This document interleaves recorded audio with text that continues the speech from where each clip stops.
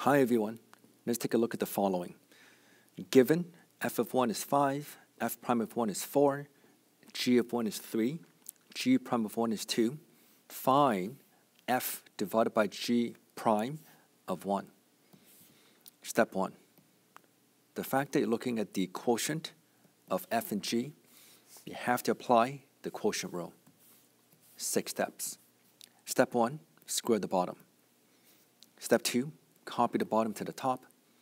Step 3, multiply by f prime. Minus the second last step, copy the top. And the final step, multiply by g prime. Since you're looking for f over g prime of 1, this means this equals to g of 1, which is 3, times f prime of 1, which equals to 4, minus f of 1, which equals to 5,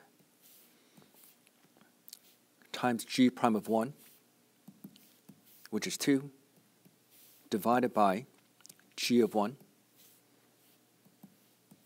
which is 3 to the power of 2.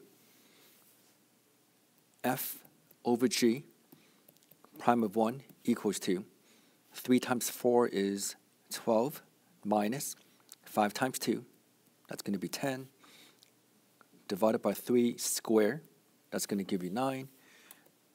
Therefore, f of g